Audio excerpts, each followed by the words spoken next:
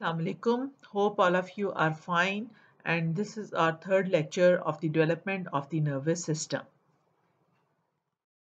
This lecture will discuss the development of the midbrain from the mesencephalon, the development of the choroid plexus, and how do the cerebral hemispheres they develop from the telencephalon, and then the development of the cerebral cortex, that is the gray matter. As we have discussed, the neural tube cranial to the fourth pair of the somites, they develop into the brain vesicles, that is the forebrain, midbrain, and the hindbrain. And the three flexures, they are formed in the developing embryo, that is the mesencephalic, the pontine, and the cervical flexures. So as we have discussed earlier that the neural tube caudal to the fourth pair of the somites, they develop into the spinal cord, and cranial to the fourth pair of the somites develops into the three brain vesicles, the rhombencephalon, mesencephalon, and the prosencephalon.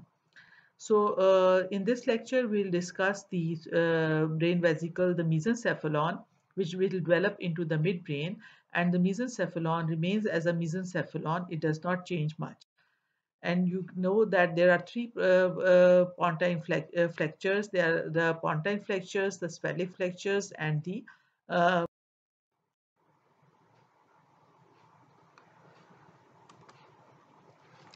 so this is a brain vesicle, the mesencephalon, which will develop into the midbrain, and these are the four brain vesicles, the two lateral swellings or the vesicles, which are called the telencephalonic vesicles, and they will form the primordia of the cerebral hemispheres, and one median swelling, which is the diencephalon.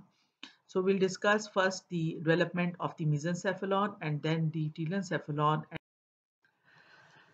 So the development of the midbrain, which takes place from the mesencephalon, and you can see here the developing neural tube, which is first wide, and it meets the roof plate and the floor plate, and it is lined by the ependymal layer, which is the ependymal zone. Surrounded by it is the mental layer, which is the gray matter. It forms the neuroblast cells in the mental layer.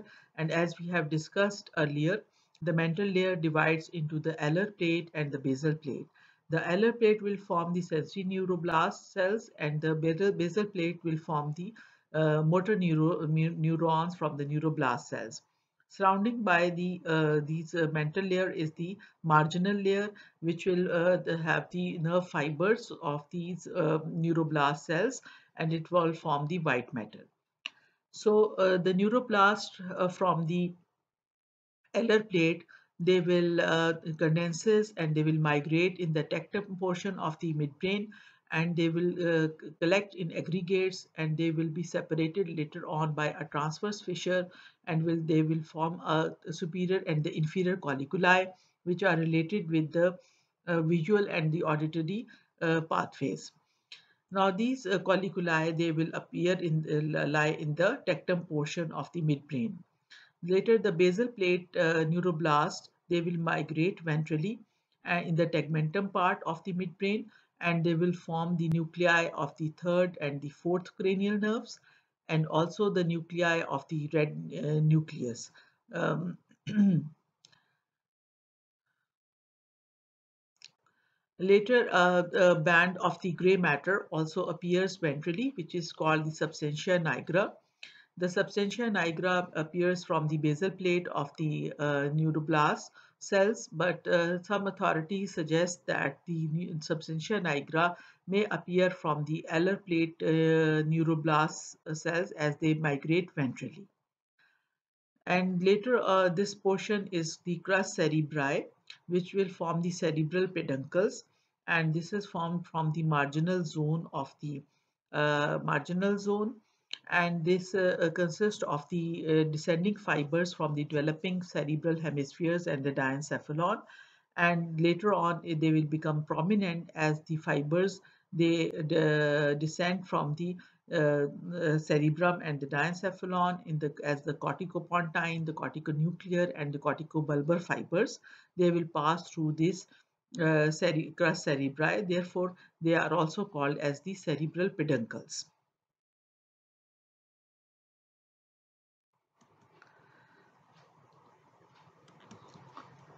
So this is another view. If we cut a section from this developing forebrain, you can see here the section of the mesencephalon. The neural tube is wide communication, and later on it will squeeze and forms the cerebral aqueduct, which is in communication with the third and the fourth ventricle and helps in the flow of the CSF. Now you can see here the primordia of the colliculi from the Eller plate, which will form the superior and the inferior colliculi. And the basal plates, they will migrate ventrally to form the third and fourth trochlear nerve, third oculomotor and the fourth trochlear nerve nuclei, the red nuclei, and also the substantia nigra, which may develop from the basal plate or by the alar plates, and the development of these crus cerebri. This is an adult section of the transverse section of the midbrain, showing you these cerebral peduncles, the band of the gray matter, that is the substantia nigra, the red nucleus, and this is the oculomotor nucleus, the Edinger-Westphal nucleus, and this is at the level of the superior colliculus, and you can see the cerebral peduncle. So this part where the colliculi, it is called the tectum, and these basal plate nuclei, they are present in the tegmentum part of the midbrain, and these are the crura cerebri, or which will form the cerebral peduncles.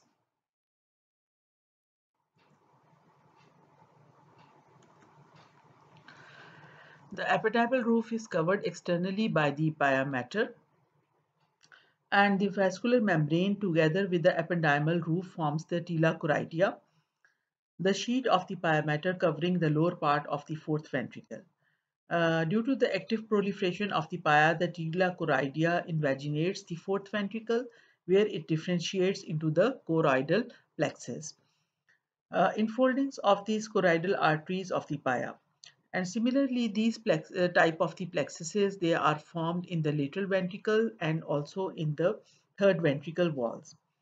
The choroid plexus, these choroid plexuses, they will secrete the ventricular fluid, which becomes the CSF, and as additions they are made to it from the surrounding of the surfaces of the brain, spinal cord, and the pia arachnoid layers of the meninges, and various signaling morphogens are found in the CSF and the choroid plexus that are necessary for the development of the brain. Now you can see here in this diagram the flow of the CSF as it takes place from these are the developing lateral ventricles in the cerebral hemispheres, which we'll discuss later on. And so these choroidal plexuses in the walls of the lateral ventricle, similarly they will produce the CSF, and they will flow through these into the third cerebral aqueduct, and into the third ventricle, into the cavity of the fourth ventricle. Then the choroidal plexuses in the fourth ventricle, they will also secrete the CSF here, and there are three foramina in the roof of the fourth ventricle. That is the one median, the aperture, that is the foramen of Magendie, and two lateral apertures, the foramen of Luschka. They will help to circulate the flow of the CSF from these openings to the subarachnoid space, and there they will absorb by the arachnoid granulations into the venous sinuses. So this is how the CSF is formed and circulated in the subarachnoid space.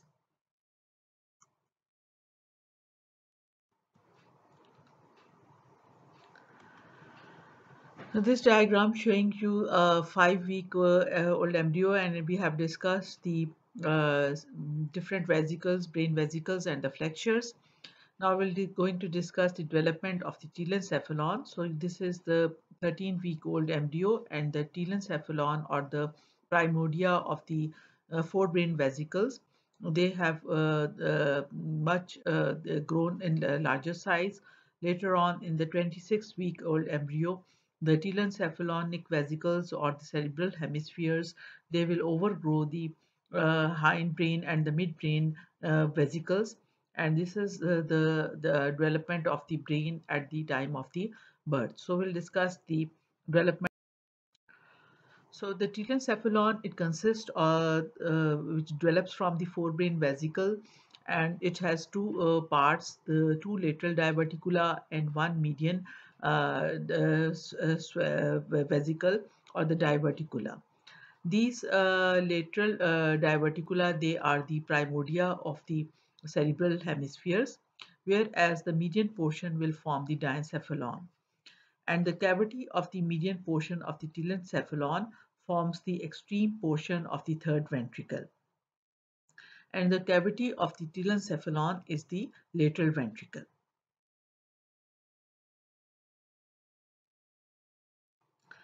So, as the beginning of the fifth week of the development, initially the cerebral vesicles are in wide communication with the cavity of the third ventricle through the interventricular foramen, or the foramen of the Monro. And you can see here the roof of the third the ventricle, in which the choroidal plexuses, they have been developed, and this is in wide communication with the cavity of the third ventricle.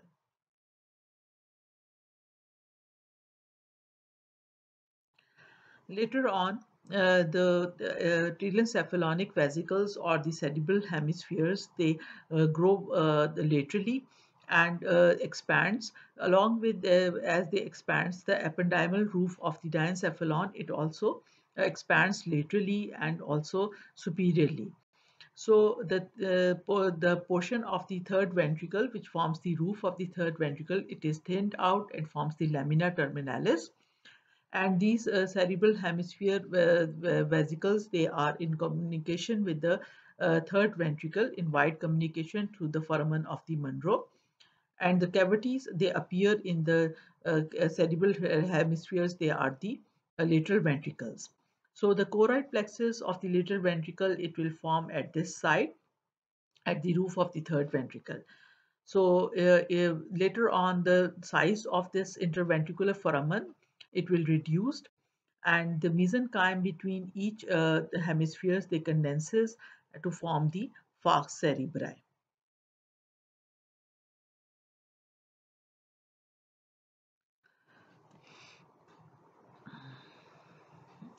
Now the gray matter of the cerebral cortex, which develops from the pallium.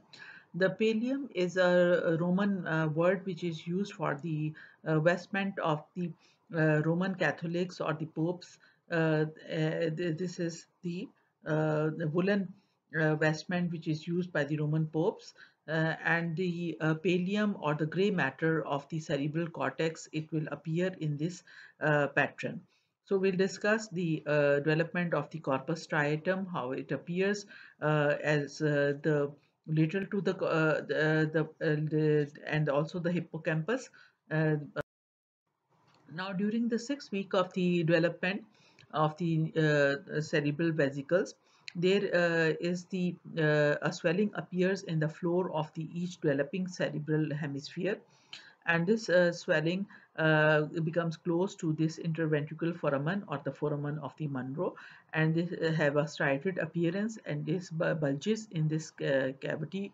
This is the corpus striatum. So this corpus striatum, which is a part of the gray matter of the cerebral cortex, and this will appear in both cerebral hemispheres.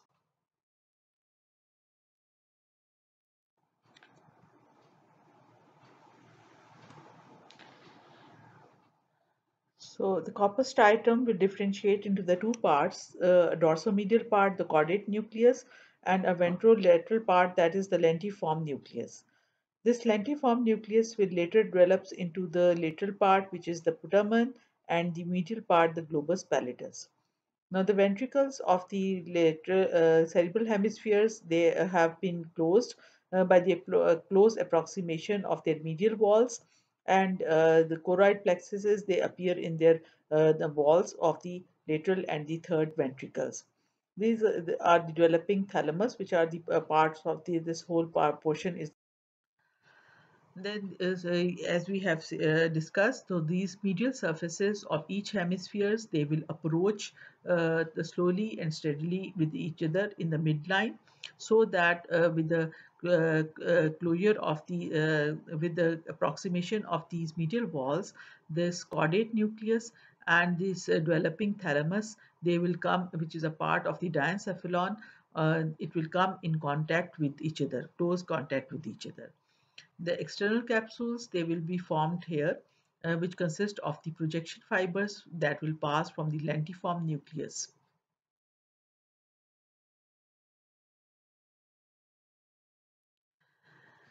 So then there is a development of the another bundles of the fibers, that is the ascending and the descending tracts of the which passes through the internal capsule. So this is the portion through which the ascending and the descending tracts of the developing cerebral hemispheres, they will pass, and they will separate this corpus striatum or the striatal appearance into the medial and the lateral parts.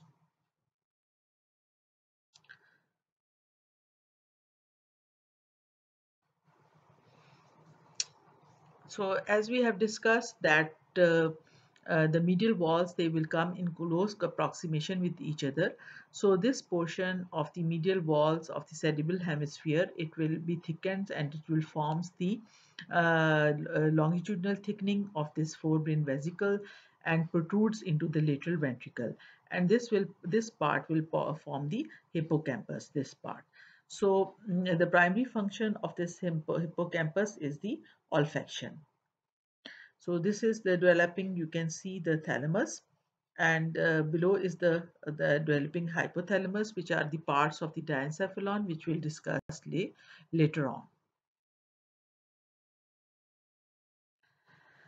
So as the cerebral hemispheres or the telencephalonic vesicles, they will grow and expand rapidly, both laterally, superiorly, in all directions, so that they overhang the midbrain and the hindbrain, and they will form the different lobes. So anteriorly, they will form the frontal lobe. Superiorly, they will form the parietal lobe, and posteriorly, they will form the occipital lobe, and inferiorly, they will form the temporal lobe, which is not shown in this diagram, which we'll discuss later. So these lobes, they are formed because of the rapid expansion of the cerebral hemispheres in laterally and superiorly. Now you can see in this diagram how these cerebral hemispheres, it will expand and forms the frontal, parietal, occipital lobe, and then it inferiorly it forms this temporal lobe. So because of these expansions of these cerebral hemispheres, the caudate nucleus that we have seen before, which appears first in the floor of the lateral ventricle and the developing cerebral hemispheres, this caudate nucleus, it also becomes C-shaped. So its pear-shaped head, elongated body lie in the floor of the anterior horn of the lateral ventricle, and its tail makes up a U-shaped turn to gain the roof of the temporal horn. So you can see that how this caudate nucleus, forms the head, then it forms the body and the U-shaped tail, and along with the whole cavity of the lateral ventricle, which is forming its roof. Then the tail is formed, the floor is formed by the lateral ventricle. The tail of the caudate nucleus is on its roof. So this horn of the lateral ventricle, it will project into the occipital horn or the occipital lobe, and the such that the caudate nucleus has becomes the forms the head, body, and the tail because of the elongations of the cerebral hemispheres in the different lobes, and along with that cavity of the cerebral hemispheres, the lateral ventricle, it also forms in this direction along with its lobes. So cerebral cortex, you can see here, visualize again the different weeks of the developing brain. You can see the 14-week old embryo, the week 26 and the week 30, and you can see the progress of the cerebral hemispheres. So initially, the surface of the cerebral hemisphere is smooth, and during its the final part of the fetal life, the surfaces they grow rapidly, so that the convolutions, which are called the gyri, they appear on the surface. So these are the different gyri. These gyri, they are separated by the fissures, which are called the sulci. So these sulci and the gyri, that is the elevations, they are, and the depressions. So the elevations, they are called the gyri, and the depressions, they are called the sulci. So these sulci and the gyri, they increase the surface area of the cortex without requiring an extensive increase in the cranial size. So initially the surface is smooth. Later on, these sulci and the gyri, that is the elevations and the depressions, they appear on its surface to increase the surface area. Now you can see again, these is a smooth surface, and then later on the sulci and the gyri, they appear on the surface of the cerebral hemispheres. Another depression appears, or a growth or appears in the area between the frontal and the temporal lobes. This area is deepened and widened along with the lateral sulcus, and this area is called the insula. So at birth, almost completely, it is hidden in the depths of the lateral sulcus.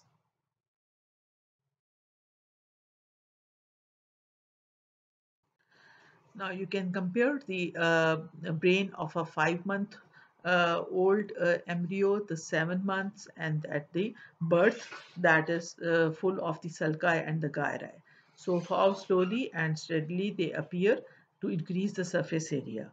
So this is also showing you the surface of the brain in the different weeks of the embryo.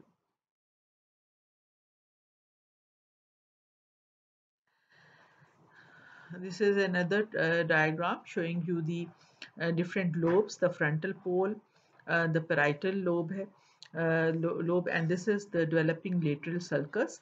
And this is the in the depth you can visualize the insula portion, and this is the lateral sulcus, the occipital pole, and these are comparatively smooth as compared to the brain, which is at the ninth week or at the birth, which is also the sulci and the gyri, they have the blood vessels over their surfaces. So this is the development of the cerebral hemisphere or the telencephalonic vesicles into these adult cerebral hemispheres. So in this lecture, we have discussed the development of the mesencephalon and the telencephalon. In the next lecture, we'll discuss the development of the diencephalon and and also the cerebral commissures. Thank you.